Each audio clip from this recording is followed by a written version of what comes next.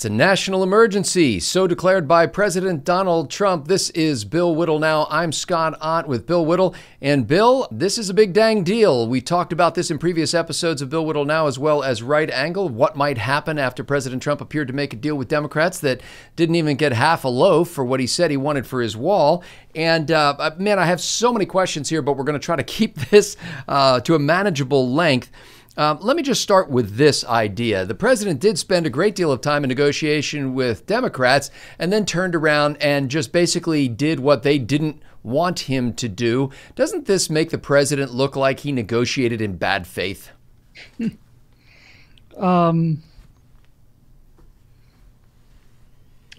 first of all, we don't know the details of what the negotiations after the fact were.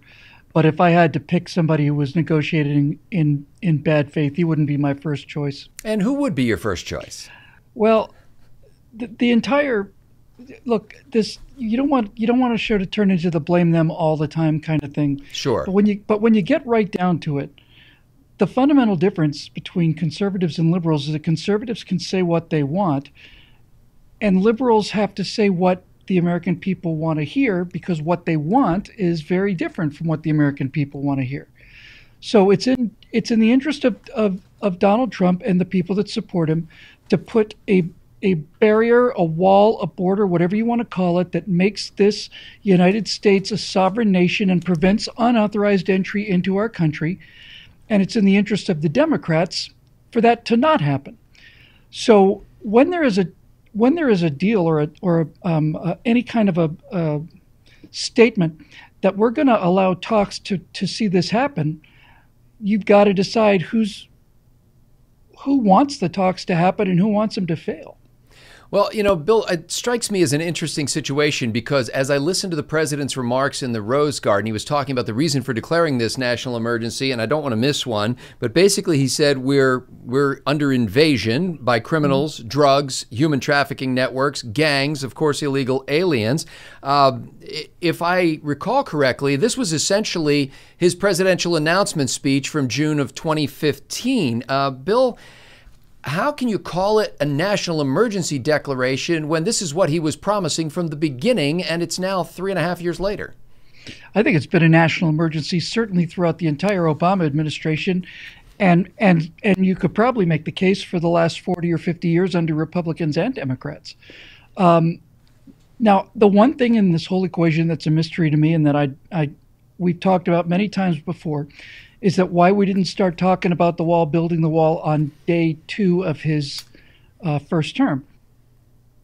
And one of the things that we've come up with is the idea that so many of these Republican representatives, senators and representatives, who had sworn to do things like, yeah, we'll build the wall and yeah, we'll eliminate Obamacare and all these other things, simply didn't do it when they had a chance to vote on it. Well, he kind of addressed that, by the way, and he said 2 things. Number one, he said he was kind of inexperienced during that first couple of years. And number 2, without directly naming him, he indicated that it was former House Speaker Paul Ryan's fault. Well, let's just, for the sake of the argument, say that it is. Look, Scotty, everything depends on the view you take of President Trump, and then all the things like bad faith negotiating and all the rest of it kind of falls into place. Either you think that he's a kind of a bull in a china shop, a guy who can't keep 2 thoughts together and who is determined to wing everything, or you can take him as a guy who is an iconoclast in the sense that he doesn't know how politics works, doesn't like how politics works, joins the vast majority of the American people on that score, and basically went in there and thought he could control this thing the way you would control a board meeting or something else that you actually were in charge of, as opposed to only being in charge of 1/3 of. So, look, I don't know the details of this, but I haven't been swept off my feet by Paul Ryan's speaker tenure at all. And I thought that the 2 years that Donald Trump was president, the Congress really let him and the Republican Party and the country down in a big way. So whether this is Trump basically backpedaling or whether this is Trump facing the realities of having tried 2 years of negotiating, presumably with your own side, I guess, is kind of academic at this point. But as far as your issue about the national emergency goes, I don't think there's any question about that, and it's been one for a long time. So the question is, why suddenly declare it? Well, it's better to declare it now than it is tomorrow, and it's better to declare it tomorrow than it is 5 years from now.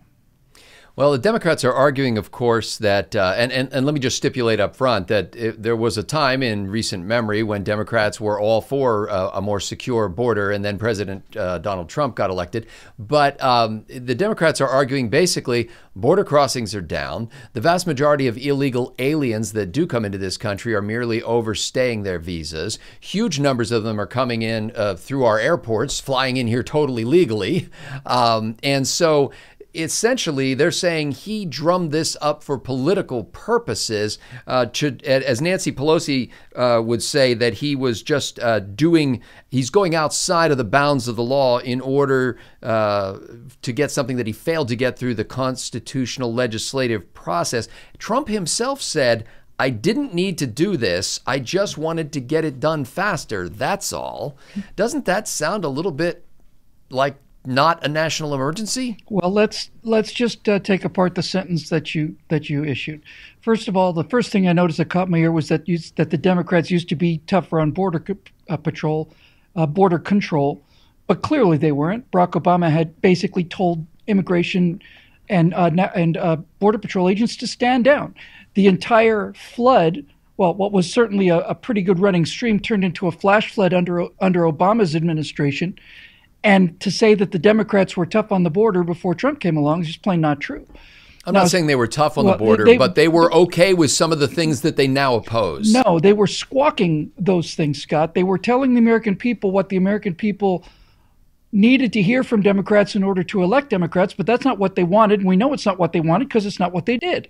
So, and to say that illegals are coming into the country through airports legally is a non sequitur. So obviously we're not talking about people who are coming into the country via airports with passports. We're talking about people sneaking across the border. So the question is this a national emergency? Yes or no? And as far as I'm concerned, you look up the definition of an invasion, and to me, it seems like an invasion could be pretty fairly described as a group of people not of your nation crossing your border into your country without your permission, bearing arms. And if that is a reasonable explanation for an invasion, then we've had an invasion going on here for 30, 40 years, which has gotten monumentally worse in the last 8 years, 10 years now, and which at some point is going to have to be dealt with. Now, if Nancy Pelosi and Schumer and all the rest of these guys want to play this game of, well, we'll give you $1 billion now, or maybe we won't, or whatever. We know they don't want the wall built. We know they don't want the wall built because that doesn't play to either their limousine liberal donors or to their far left base, which is saying everyone should be allowed to come into the country. There should be no borders. This is not a joke. This is not me making it up. This is what they say. This is what the protests are all about. So we're back to where we started. We need some kind of control on the border. And after 2.5 years of trying to get it done constitutionally, if he wants to declare a state of emergency, I think and look, you and I both have one thing in common, Scott, and that is that our principles supersede our politics, right? If I thought that this was unconstitutional or in that nature, I would say so. But I think that if you exhaust all the other possibilities, and that seems to be the case, then you're left with your commander-in-chief authority to prevent armed invasion of the United States. And the numbers on the total numbers of gang members that are illegal aliens, the total number of murders, of all of this stuff, these numbers are not insignificant. You know, they're remarkably, astonishingly high, and I don't think any civilization would put up with it. Well, when you get to that legal issue, the constitutional issue, at least 13 states' attorneys general now have filed suit against the Trump administration, and their allegation is basically that the president has overstepped his constitutional bounds when it comes to the separation of powers, because he is now allocating funds, superseding the congressional role of allocating those funds. He's allocating funds contrary to the will of the people's house, and so he's violating that separation of powers. Well, hold on. If you want to start talking about people being outside of their constitutional boundaries, and you're talking about 13 states suing the president, the entire idea that a state like California can simply declare that as far as immigration is concerned, it's not part of the United States of America. For the state of California and several others to declare themselves asylum states and to essentially say, well, we don't care about what the federal government needs in terms of passports. We don't care what you need in order to get into this country legally. We're declaring that this stretch of the U.S. border is wide open. That is certainly the states don't have the power to do that. They don't have the power to lower the border of the United States of America at the areas of the states that they want to. So I'm not impressed by this out of constitutional argument simply because Bill, the states are insane with this sanctuary state thing. You would never make the argument that because somebody else has done something unconstitutional, then we don't really need to address the legitimate complaints that they're making about the unconstitutional actions of the president. How about dealing with what they're saying about the president's unconstitutional acts of him interfering with the congressional role to allocate funds? I don't know how Donald Trump has put this, and I don't know if this is an interim step between now and a declaration of either war or some kind of a national emergency. But to the degree that he's interfering with the allocation of funds, I suppose he's telling people, here's the money I want, and I'm going to get it. And if not, I'm going to build it under my commander-in-chief authority. As far as I understand it, Scott, that is the only authority that he has to actually go ahead and essentially bypass the Congress is through emergency measures taken as commander-in-chief in time of war. Now, if that requires a war declaration, okay, I'm perfectly fine with that. It's certainly they've been at war with us for 30 years or 40 years. Although as a conservative, you would want a congressional vote on that declaration of war. I would. We might have to wait a couple of years for that. Well, final question about this.